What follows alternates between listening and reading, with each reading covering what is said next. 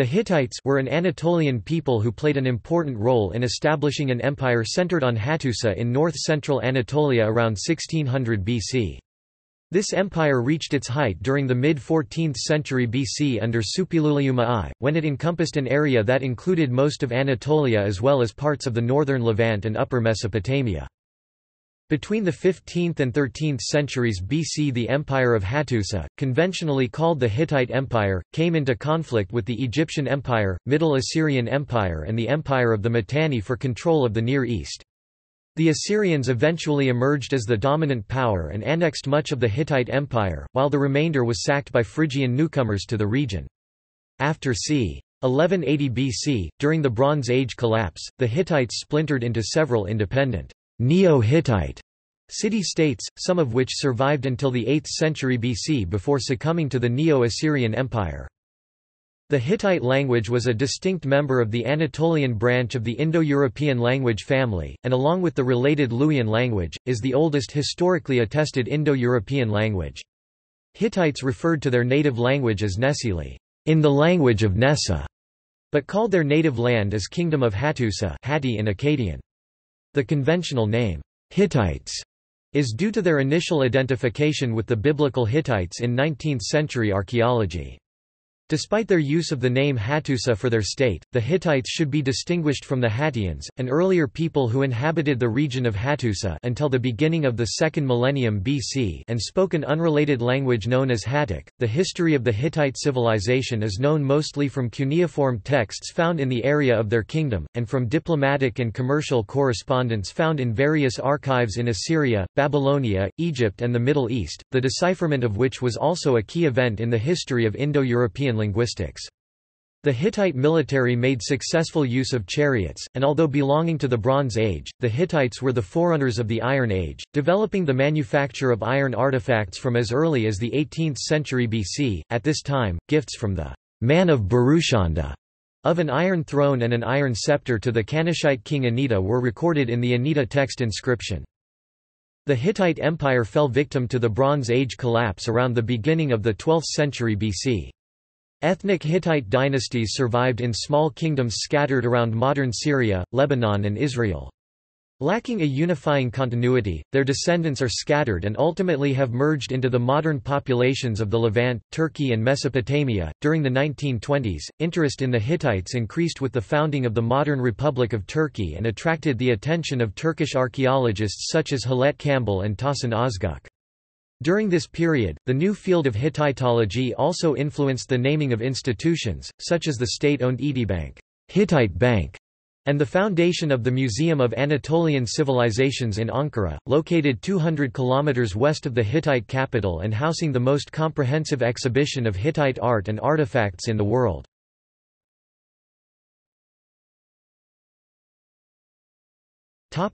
Archaeological discovery.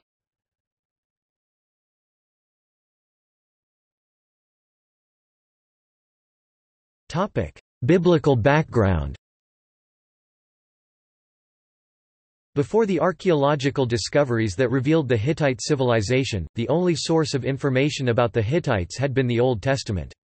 Francis William Newman expressed the critical view, common in the early 19th century, that, "No Hittite king could have compared in power to the king of Judah."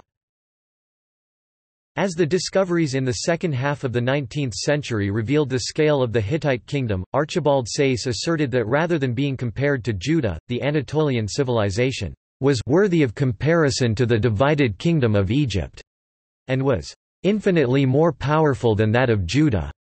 Sayce and other scholars also noted that Judah and the Hittites were never enemies in the Hebrew texts. In the Book of Kings, they supplied the Israelites with cedar, chariots, and horses, and in the Book of Genesis were a friend and ally to Abraham. Uriah the Hittite was a captain in King David's army and counted as one of his mighty men in 1 Chronicles chapter 11.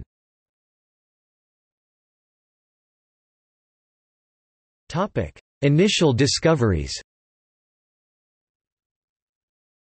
French scholar Charles Texier found the first Hittite ruins in 1834 but did not identify them as Hittite. The first archaeological evidence for the Hittites appeared in tablets found at the Karam of Kadesh, now called Kultepe, containing records of trade between Assyrian merchants and a certain land of Hatti.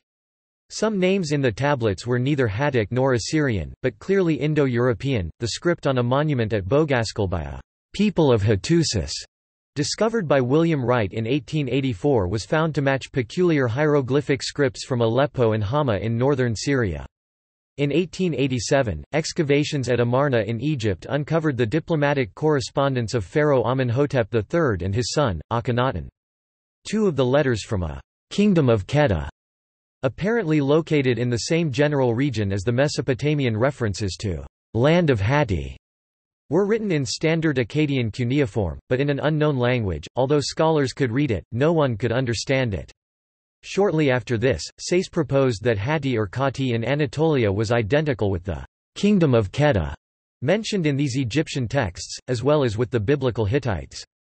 Others, such as Max Muller, agreed that Khati was probably Kedah, but proposed connecting it with Biblical Kittim rather than with the Biblical Hittites. Sayce's identification came to be widely accepted over the course of the early 20th century, and the name Hittite has become attached to the civilization uncovered at Bogaskoi.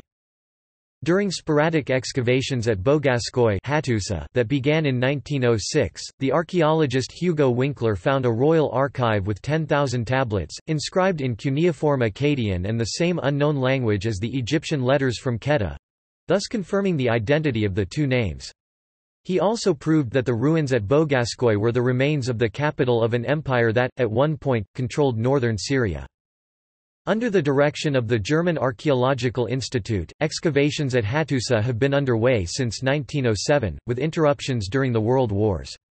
Kultepe was successfully excavated by Professor Tahsin Ozguk from 1948 until his death in 2005. Smaller-scale excavations have also been carried out in the immediate surroundings of Hattusa, including the rock sanctuary of Yazilikaya, which contains numerous rock reliefs portraying the Hittite rulers and the gods of the Hittite pantheon.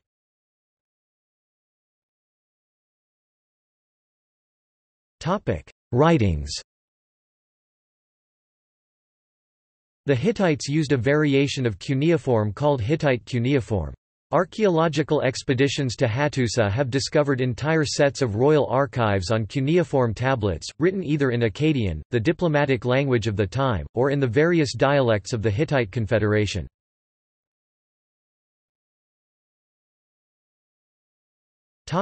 Museums. The Museum of Anatolian Civilizations in Ankara, Turkey houses the richest collection of Hittite and Anatolian artifacts.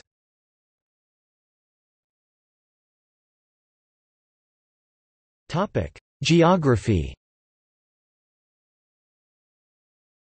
The Hittite kingdom was centered on the lands surrounding Hattusa and Nessa Kultepe, known as the land Hatti, Uruha at T. After Hattusa was made capital, the area encompassed by the bend of the Kızılırmak River Hittite Marasantia was considered the core of the empire, and some Hittite laws make a distinction between this side of the river and that side of the river.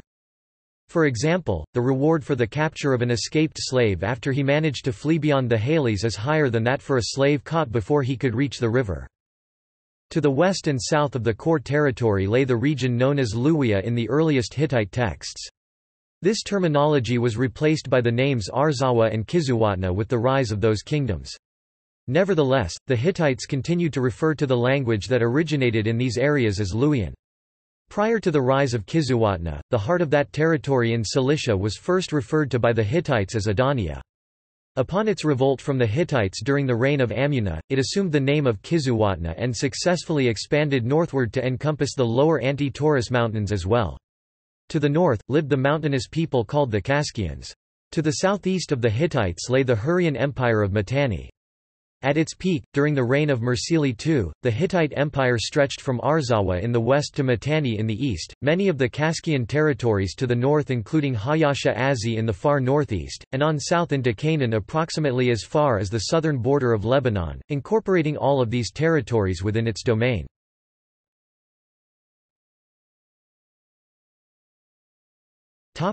History.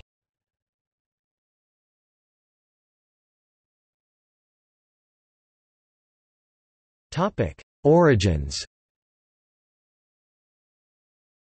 It is generally assumed that the Hittites came into Anatolia sometime before 2000 BC. While their earlier location is disputed, it has been speculated by scholars for more than a century that the Yamna culture of the Pontic-Caspian steppe, in present-day Ukraine, around the Sea of Azov spoke an early Indo-European language during the 3rd and 4th millennia BC. The arrival of the Hittites in Anatolia in the Bronze Age was one of a superstrate imposing itself on a native culture, in this case over the pre-existing Hattians and Hurrians, either by means of conquest or by gradual assimilation. In archaeological terms, relationships of the Hittites to the Isiro culture of the Balkans and Maykop culture of the Caucasus have been considered within the migration framework. The Indo-European element at least establishes Hittite culture as intrusive to Anatolia in scholarly mainstream, accepting the opinions of Colin Renfrew, whose Anatolian hypothesis assumes that Indo-European is indigenous to Anatolia, and, more recently, Quentin Atkinson. According to Anthony, steppe herders, archaic Proto-Indo-European speakers, spread into the lower Danube Valley about 4200–4000 BC, either causing or taking advantage of the collapse of Old Europe. Their languages probably included archaic Proto-Indo-European dialects of the kind partly preserved later in Anatolian. Their descendants later moved into Anatolia at an unknown time but maybe as early as 3000 BC. According to J. P. Mallory, it is likely that the Anatolians reached the Near East from the north either via the Balkans or the Caucasus in the 3rd millennium BC. According to Parpola, the appearance of Indo-European speakers from Europe into Anatolia, and the appearance of Hittite, is related to later migrations of Proto-Indo-European speakers from the Yamna culture into the Danube Valley at c. 2800 BC, which is in line with the customary assumption that the Anatolian Indo-European language was introduced into Anatolia somewhere in the 3rd millennium BC. Their movement into the region may have set off a Near East mass migration sometime around 1900 BC. The dominant indigenous inhabitants in central Anatolia at the time were Hurrians and Hattians who spoke non-Indo-European languages. Some have argued that Hattic was a Northwest Caucasian language, but its affiliation remains uncertain, whilst the Hurrian language was a near isolate, i.e. it was one of only 2 or 3 languages in the Hurro-Urartian family. There were also Assyrian colonies in the region during the Old Assyrian Empire 2025 to 1750 BC. It was from the Assyrian speakers of Upper Mesopotamia that the Hittites adopted the cuneiform script. It took some time before the Hittites established themselves following the collapse of the Old Assyrian Empire in the mid-18th century BC, as is clear from some of the texts included here. For several centuries there were separate Hittite groups, usually centered on various cities. But then strong rulers with their center in Hattusa, modern Bogaskal, succeeded in bringing these together and conquering large parts of central Anatolia to establish the Hittite kingdom.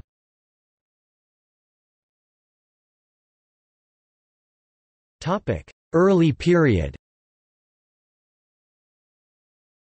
The early history of the Hittite kingdom is known through tablets that may first have been written in the 17th century BC, possibly in Hittite, but survived only as Akkadian copies made in the 14th and 13th centuries BC. These reveal a rivalry within 2 branches of the royal family up to the Middle Kingdom, a northern branch first based in Zalpuwa and secondarily Hattusa, and a southern branch based in Kasara, still not found, and the former Assyrian colony of Kanish. These are distinguishable by their names. The northerners retained language isolate Hattian names, and the southerners adopted Indo-European Hittite and Luwian names. Zalpuwa first attacked Kanish under Uhna in 1833 BC. One set of tablets, known collectively as the Anita text, begin by telling how Pithana the king of Kasara conquered neighboring Nessa Kanish. However, the real subject of these tablets is Pithana's son Anita r. 1745–1720 BC, who continued where his father left off and conquered several northern cities, including Hattusa, which he cursed, and also Zalpuwa. This was likely propaganda for the southern branch of the royal family, against the northern branch who had fixed on Hattusa as capital. Another set, the Tale of Zalpuwa, supports Zalpuwa and exonerates the later Hattusili I from the charge of sacking Kanesh. Anita was succeeded by Zuzu r. 1720–1710 BC, but sometime in 1710–1705 BC, Kanesh was destroyed, taking the long-established Assyrian merchant trading system with it. A Kusaran noble family survived to contest the Zalpuwan, Hattusan family, though whether these were of the direct line of Anita is uncertain. Meanwhile, the lords of Zalpa lived on. Huzziya I, descendant of Ahuzziya of Zalpa, took over Hatti. His son-in-law Labarna I, a southerner from Horma, now Kalbarabasti, usurped the throne but made sure to adopt Huzziya's grandson Hattusili as his own son and heir.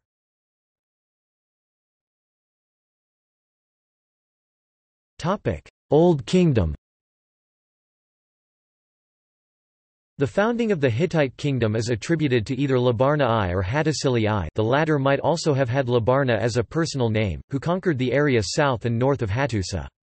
Hattusili I campaigned as far as the Semitic Amorite kingdom of Yamkad in Syria, where he attacked, but did not capture, its capital of Aleppo. Hattusili I did eventually capture Hattusa and was credited for the foundation of the Hittite Empire. According to the Edict of Telepinu, which dates back to the 16th century BC, Hattusili was king, and his sons, brothers, in-laws, family members, and troops were all united. Wherever he went on campaign he controlled the enemy land with force. He destroyed the lands one after the other, took away their power, and made them the borders of the sea. When he came back from campaign, however, each of his sons went somewhere to a country, and in his hand the great cities prospered. But, when later the prince's servants became corrupt, they began to devour the properties, conspired constantly against their masters, and began to shed their blood. This excerpt from the edict is supposed to illustrate the unification, growth, and prosperity of the Hittites under his rule. It also illustrates the corruption of the princes, who are believed to be his sons. The corruption is dealt with, however, the lack of sources leads to uncertainty with how the corruption was dealt with. On Hattusili I's deathbed, he chose his grandson, Mursili I, as his heir. Mursili I conquered that city in a campaign conducted against the Amorites in 1595 BC, Middle Chronology. Also in 1595 BC, Mursili I or Mursilish I conducted a great raid down the Euphrates River, bypassing Assyria and captured Mari and Babylonia, ejecting the Amorite founders of the Babylonian state in the process. However, the Hittite campaigns caused internal dissension which forced a withdrawal of troops to the Hittite homelands. Throughout the remainder of the 16th century BC, the Hittite kings were held to their homelands by dynastic quarrels and warfare with the Hurrians, their neighbors to the east. Also the campaigns into Amurru, modern Syria, and southern Mesopotamia may be responsible for the reintroduction of cuneiform writing into Anatolia, since the Hittite script is quite different from the script of the preceding Assyrian colonial period. Mursili continued the conquests of Hattusili I. Mursili's conquests reached southern Mesopotamia and even ransacked Babylon itself in 1531 BC. Short chronology. Rather than incorporate Babylonia into Hittite domains, Mursili seems to have instead turned control of Babylonia over to his Kassite allies, who were to rule it for the next 4 centuries. This lengthy campaign, however, strained the resources of Hatti, and left the capital in a state of near anarchy. Mursili was assassinated shortly after his return home, and the Hittite kingdom was plunged into chaos. The Hurrians, under the control of an Indo-Aryan Mitanni ruling class, a people living in the mountainous region along the upper Tigris and Euphrates rivers in modern southeast Turkey, took advantage of the situation to seize Aleppo and the surrounding areas for themselves, as well as the coastal region of Adania, renaming it Kizzuwatna, later Cilicia. Following this, the Hittites entered a weak phase of obscure records, insignificant rulers, and reduced area of control. This pattern of expansion under strong kings followed by contraction under weaker ones, was to be repeated over and over again throughout the Hittite kingdom's 500-year history, making events during the waning periods difficult to reconstruct with much precision. The political instability of these years of the Old Hittite kingdom, can be explained in part by the nature of the Hittite kingship at that time. During the Old Hittite kingdom period prior to 1400 BC, the king of the Hittites was not viewed by the Hittite citizenry as a living god, like the pharaohs of Egypt, but rather as a first among equals. Only in the later period of the Hittite Empire, from 1400 BC until 1200 BC, did the kingship of the Hittites become more centralized and powerful. Also in earlier years the succession was not legally fixed, enabling the War of the Roses style rivalries between northern and southern branches. The next monarch of any note following Mursili I was Telepinu c. 1500 BC, who won a few victories to the southwest, apparently by allying himself with one Hurrian state against another Mitanni. Telepinu also attempted to secure the lines of succession.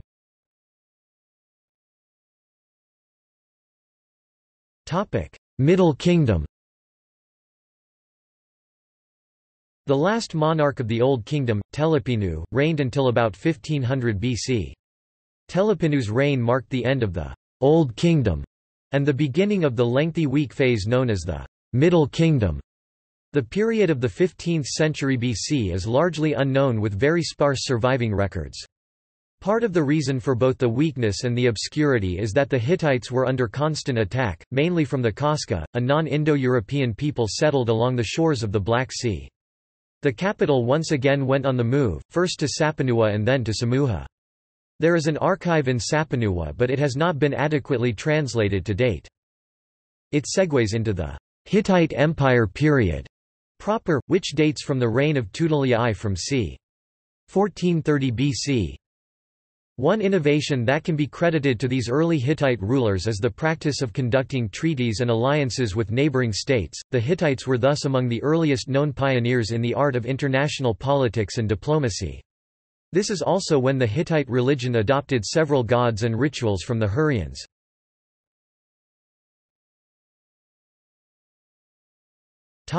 New Kingdom. With the reign of Tutulia I, who may actually not have been the first of that name, see also Tutulia, the Hittite kingdom re-emerged from the fog of obscurity. Hittite civilization entered the period of time called the Hittite Empire period. Many changes were afoot during this time, not the least of which was a strengthening of the kingship. Settlement of the Hittites progressed in the Empire period. However, the Hittite people tended to settle in the older lands of South Anatolia rather than the lands of the Aegean. As this settlement progressed, treaties were signed with neighboring peoples. During the Hittite Empire period the kingship became hereditary and the king took on a superhuman aura, and began to be referred to by the Hittite citizens as my son. The kings of the empire period began acting as a high priest for the whole kingdom, making an annual tour of the Hittite holy cities, conducting festivals and supervising the upkeep of the sanctuaries. During his reign c. 1400 BC, King Tutulia I, again allied with Kizzuwatna, then vanquished the Hurrian states of Aleppo and Mitanni, and expanded to the west at the expense of Arzawa, a Luwian state. Another weak phase followed Tutulia I, and the Hittites' enemies from all directions were able to advance even to Hattusa and raze it. However, the kingdom recovered its former glory under Suppiluliuma I c. 1350 BC, who again conquered Aleppo. Mitanni was reduced to vassalage by the Assyrians under his son-in-law, and he defeated Carchemish, another Amorite city-state. With his own sons placed over all of these new conquests, Babylonia still in the hands of the allied Kassites, this left Suppiluliuma the supreme power broker in the known world, alongside Assyria and Egypt, and it was not long before Egypt was seeking an alliance by marriage of another of his sons with the widow of Tutankhamun. Unfortunately, that son was evidently murdered before reaching his destination, and this alliance was never consummated. However, the Middle Assyrian Empire 1365–1050 BC once more began to grow in power also, with the ascension of Ashur-uballit I in 1365 BC. Ashur-uballit I attacked and defeated Matavaza the Mitanni king despite attempts by the Hittite king Suppiluliuma I, now fearful of growing Assyrian power, attempting to preserve his throne with military support. The lands of the Mitanni and Hurrians were duly appropriated by Assyria, enabling it to encroach on Hittite territory in eastern Asia Minor, and Adad-nirari I annexed Carchemish and northeast Syria from the control of the Hittites, after Suppiluliuma I, and a very brief reign by his eldest son, another son, Mursili II became king c. 1330. Having inherited a position of strength in the east, Mursili was able to turn his attention to the west, where he attacked Arzawa and a city known as Milawanda, which was under the control of Ayawa. More recent research based on new readings and interpretations of the Hittite texts, as well as of the material evidence for Mycenaean contacts with the Anatolian mainland, came to the conclusion that Ayawa referred to Mycenaean Greece, or at least to a part of it.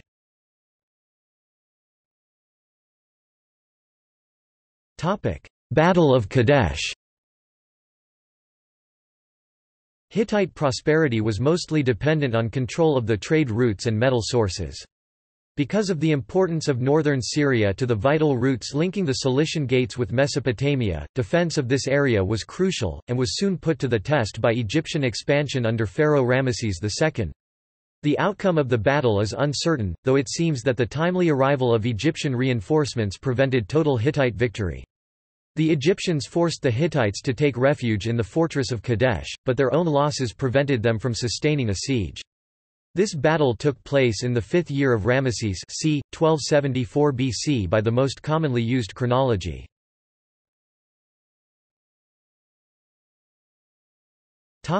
Downfall and demise of the kingdom. After this date, the power of both the Hittites and Egyptians began to decline yet again because of the power of the Assyrians. The Assyrian king Shalmaneser I had seized the opportunity to vanquish Hurriya and Mitanni, occupy their lands, and expand up to the head of the Euphrates in Anatolia and into Babylonia, ancient Iran, Aram, Syria, Canaan, Israel, and Phoenicia, while Mu'attali was preoccupied with the Egyptians. The Hittites had vainly tried to preserve the Mitanni kingdom with military support. Assyria now posed just as great a threat to Hittite trade routes as Egypt ever had. Mu'attali's son, Ur-Hai-Teshub, took the throne and ruled as king for 7 years as Mursili III before being ousted by his uncle, Hattusili III after a brief civil war. In response to increasing Assyrian annexation of Hittite territory, he concluded a peace and alliance with Ramesses II, also fearful of Assyria, presenting his daughter's hand in marriage to the pharaoh. The Treaty of Kadesh, one of the oldest completely surviving treaties in history, fixed their mutual boundaries in southern Canaan, and was signed in the 21st year of Ramesses c. 1258 BC. Terms of this treaty included the marriage of one of the Hittite princesses to Ramesses. Hattusili's son, Tudhaliya IV, was the last strong Hittite king able to keep the Assyrians out of the Hittite heartland to some degree at least, though he too lost much territory to them, and was heavily defeated by Tukulti-Ninurta I of Assyria in the Battle of Nehariya. He even temporarily annexed the Greek island of Cyprus, before that too fell to Assyria. The very last king, Suppiluliuma II, also managed to win some victories, including a naval battle against Alashia off the coast of Cyprus. But the Assyrians, under Ashur-resh-ishi I, had by this time annexed much Hittite territory in Asia Minor and Syria, driving out and defeating the Babylonian king Nebuchadnezzar I in the process, who also had eyes on Hittite lands. The Sea Peoples had already begun their push down the Mediterranean coastline, starting from the Aegean, and continuing all the way to Canaan, founding the state of Philistia—taking Cilicia and Cyprus away from the Hittites en route and cutting off their coveted trade routes. This left the Hittite homelands vulnerable to attack from all directions, and Hattusa was burnt to the ground sometime around 1180 BC following a combined onslaught from new waves of invaders, the Kashkas, Phrygians and Bryges. The Hittite kingdom thus vanished from historical records, much of the territory being seized by Assyria. The end of the kingdom was part of the larger Bronze Age collapse.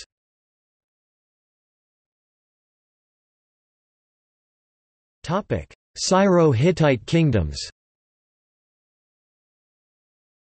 By 1160 BC, the political situation in Asia Minor looked vastly different from that of only 25 years earlier. In that year, the Assyrian king Tiglath-Pileser I was defeating the Mushku Phrygians, who had been attempting to press into Assyrian colonies in southern Anatolia from the Anatolian highlands, and the Kashka people, the Hittites' old enemies from the northern hill country between Hatti and the Black Sea, seemed to have joined them soon after. The Phrygians had apparently overrun Cappadocia from the west, with recently discovered epigraphic evidence confirming their origins as the Balkan Bryges tribe, forced out by the Macedonians. Although the Hittite kingdom disappeared from Anatolia at this point, there emerged a number of so-called Neo-Hittite kingdoms in Anatolia and northern Syria. They were the successors of the Hittite kingdom. The most notable Syrian Neo-Hittite kingdoms were those at Carchemish and Milad near the later Melitene. These Neo-Hittite kingdoms gradually fell under the control of the Neo-Assyrian Empire 911–608 BC. Carchemish and Milad were made vassals of Assyria under Shalmaneser III 858–823 BC, and fully incorporated into Assyria during the reign of Sargon II 722–705 BC. A large and powerful state known as Tabal occupied much of southern Anatolia. Known as Gk, Tibernoi, Lot. Tiberini, Thobalis in Josephus, their language may have been Luwian, testified to by monuments written using Luwian hieroglyphics. This state too was conquered and incorporated into the vast Assyrian Empire. Ultimately, both Luwian hieroglyphs and cuneiform were rendered obsolete by an innovation, the alphabet, which seems to have entered Anatolia simultaneously from the Aegean with the Bryges, who changed their name to Phrygians, and from the Phoenicians and neighboring peoples in Syria.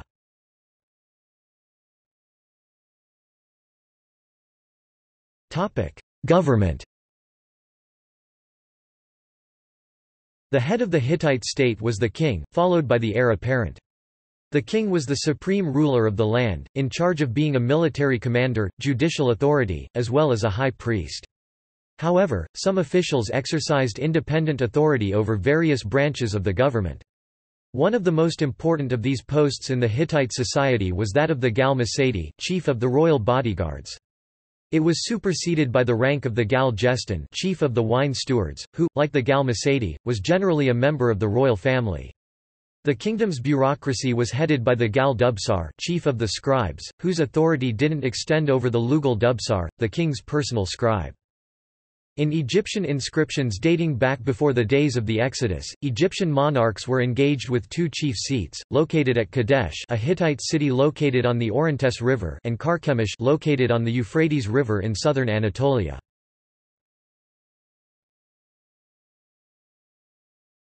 Topic: Religion in early Hittite government to establish control. In the central Anatolian settlement of Anqua, home of the pre-Hittite goddess Kataha, and the worship of other Hattic deities illustrates the ethnic differences in the areas the Hittites tried to control. Kataha was originally given the name Hanakan. The usage of the term Kataha over Hanakan, according to Ronald Gorney, head of the Alisar Regional Project in Turkey, was a device to downgrade the pre-Hittite identity of this female deity, and to bring her more in touch with the Hittite tradition. Their reconfiguration of gods throughout their early history, such as with Kataha, was a way of legitimizing their authority and to avoid conflicting ideologies in newly included regions and settlements. By transforming the local deities to fit their own customs, the Hittites hoped that the traditional beliefs of these communities would understand and accept the changes to become better suited for the Hittite political and economic goals.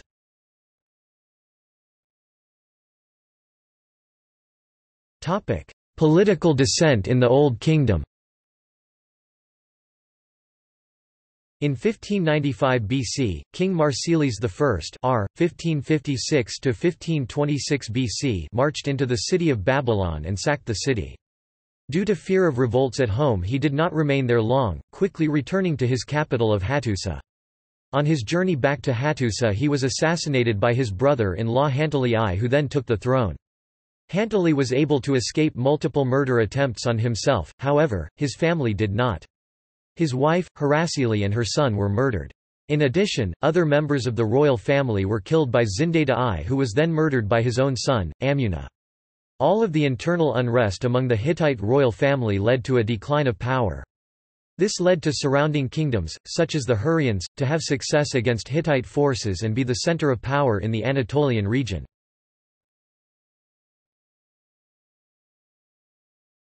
The Pankus.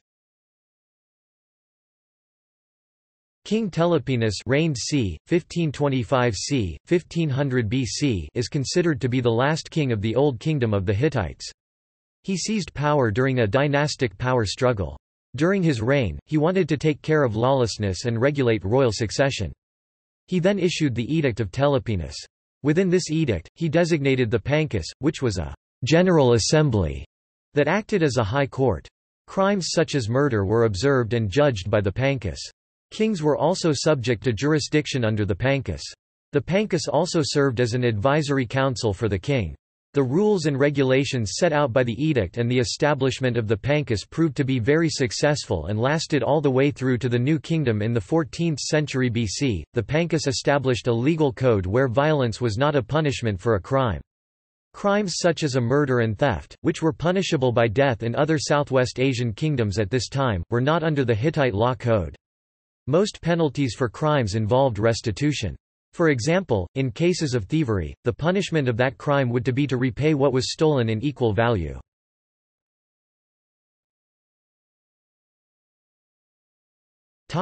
Language. The Hittite language is recorded fragmentarily from about the 19th century BC in the Kultepe texts, see Ashara. It remained in use until about 1100 BC. Hittite is the best attested member of the Anatolian branch of the Indo-European language family, and the Indo-European language for which the earliest surviving written attestation exists, with isolated Hittite loanwords and numerous personal names appearing in an Old Assyrian context from as early as the 20th century BC.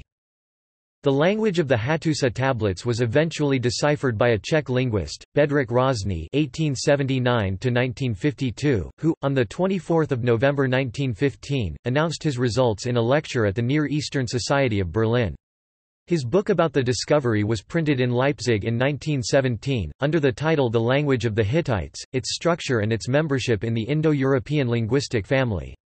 The preface of the book begins with, "The present work undertakes to establish the nature and structure of the hitherto mysterious language of the Hittites, and to decipher this language.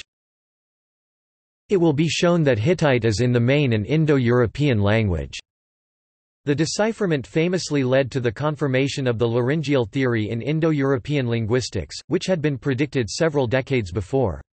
Due to its marked differences in its structure and phonology, some early philologists, most notably Warren Cowgill, had even argued that it should be classified as a sister language to Indo-European languages, Indo-Hittite, rather than a daughter language. By the end of the Hittite Empire, the Hittite language had become a written language of administration and diplomatic correspondence.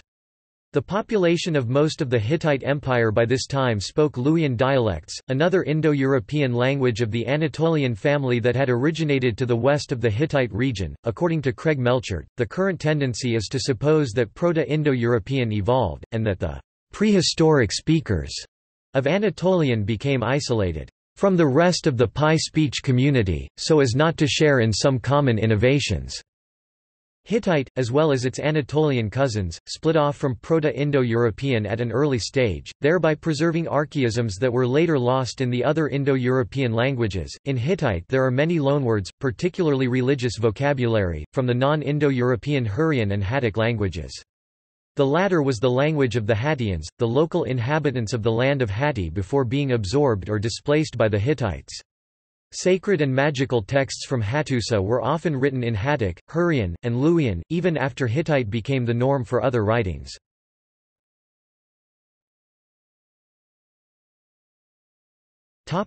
Art. Given the size of the empire, there are relatively few remains of Hittite art.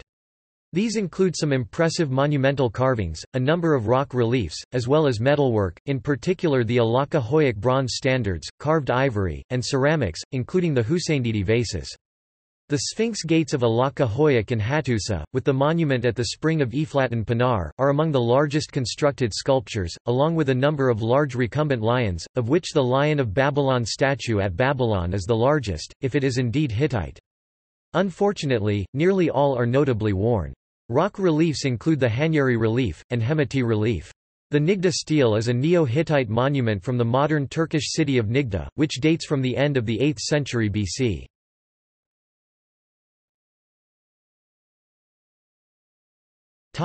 Religion and mythology. Hittite religion and mythology were heavily influenced by their Hattic, Mesopotamian, and Hurrian counterparts. In earlier times, Indo-European elements may still be clearly discerned. Storm gods were prominent in the Hittite pantheon. Tarhunt Hurrian's Teshub was referred to as the Conqueror, the King of Kumia, King of Heaven, Lord of the land of Hatti. He was chief among the gods and his symbol is the bull. As Teshub he was depicted as a bearded man astride two mountains and bearing a club. He was the god of battle and victory, especially when the conflict involved a foreign power. Teshub was also known for his conflict with the serpent Aluyanka.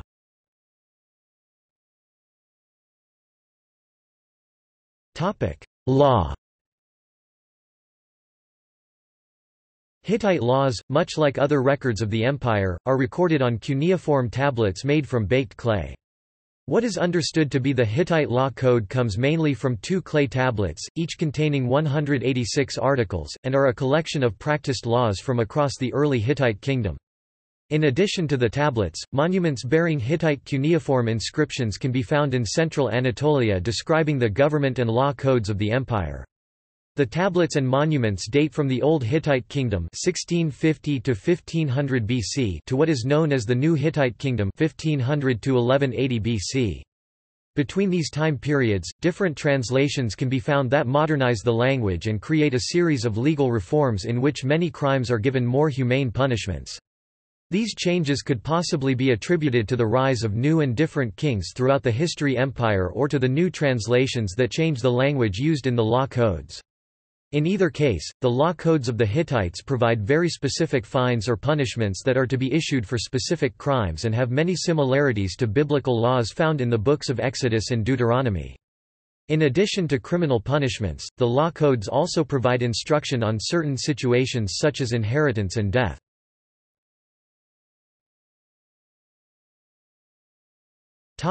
Use of laws. The law articles used by the Hittites most often outline very specific crimes or offences, either against the state or against other individuals, and provide a sentence for these offences. The laws carved in the tablets are an assembly of established social conventions from across the empire. Hittite laws at this time have a prominent lack of equality in punishments in many cases. Distinct punishments or compensations for men and women are listed. Free men most often received more compensation for offences against them than free women did. Slaves, male or female, had very little rights, and could easily be punished or executed by their masters for crimes. Most articles describe destruction of property and personal injury, to which the most common sentence was payment for compensation of the lost property. Again, in these cases men oftentimes receive a greater amount of compensation than women. Other articles describe how marriage of slaves and free individuals should be handled. In any case of separation or estrangement, the free individual, male or female, would keep all but one child that resulted from the marriage. Another thing to note is that homosexuality is not mentioned in any of the law articles of the Hittite Empire. Cases in which capital punishment is recommended in the articles most often seem to come from pre-reform sentences for severe crimes and prohibited sexual pairings. Many of these cases include public torture and execution as punishment for serious crimes against religion. Most of these sentences would begin to go away in the later stages of the Hittite Empire as major law reforms began to occur.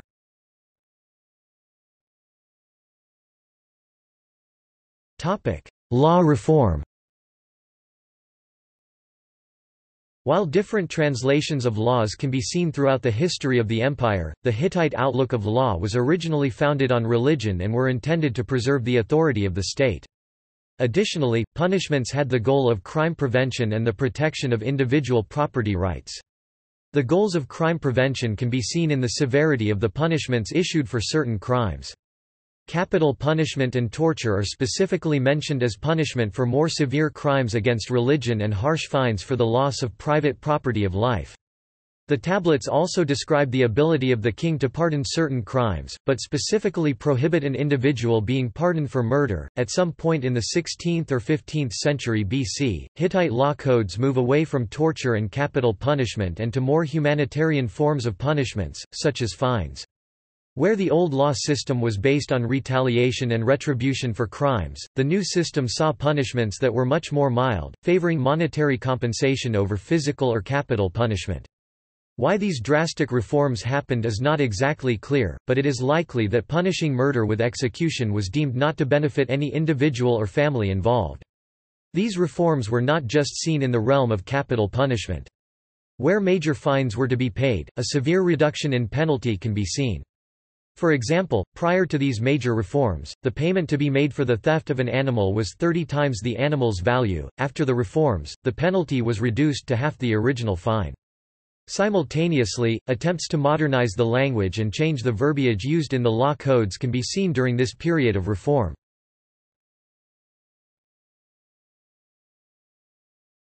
Topic: Examples of laws. Under both the Old and Reformed Hittite law codes, three main types of punishment can be seen: death, torture, or compensation, fines. The articles outlined on the cuneiform tablets provide very specific punishments for crimes committed against the Hittite religion or against individuals.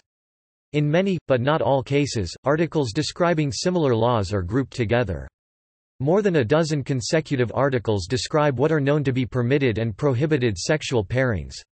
These pairings mostly describe men, sometimes specifically referred to as free men, sometimes just men in general, having relations, be it consensual or not, with animals, step-family, relatives of spouses, or concubines. Many of these articles do not provide specific punishments, but, prior to the law reforms, crimes against religion were most often punishable by death. These include incestuous marriages and sexual relations with certain animals. For example, one article states, "If a man has sexual relations with a cow, it is an unpermitted sexual pairing, he will be put to death."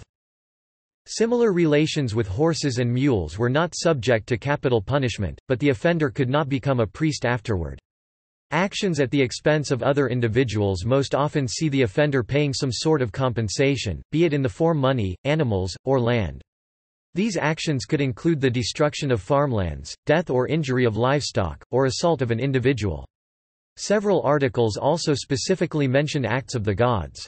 If an animal were to die by certain circumstances, the individual could claim that it died by the hand of a god. Swearing that what they claim was true, it seems that they were exempt from paying compensation to the animal's owner. Injuries inflicted upon animals owned by another individual are almost always compensated with either direct payment, or trading the injured animal with a healthy one owned by the offender. Not all laws prescribed in the tablets deal with criminal punishment. For example, the instructions of how the marriage of slaves and division of their children are given in a group of articles. The slave woman shall take most of the children, with the male slave taking one child. Similar instructions are given to the marriage of free individuals and slaves. Other actions include how breaking of engagements are to be handled.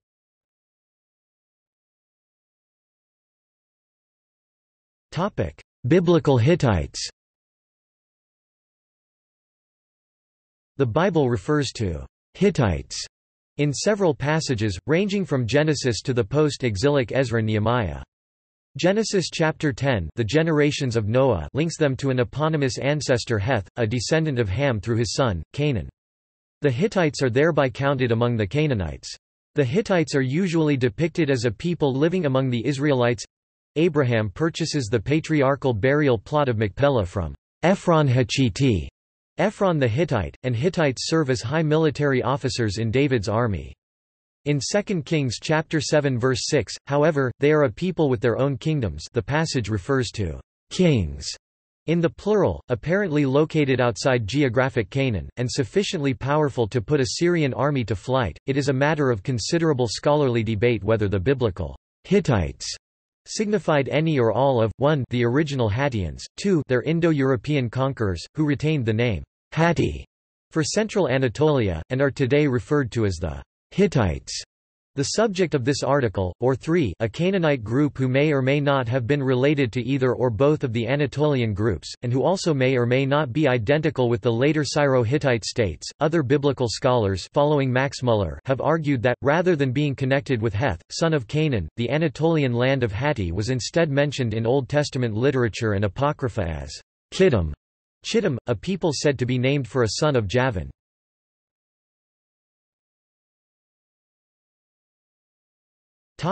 See also: List of Hittite kings, List of artifacts significant to the Bible, Short chronology timeline.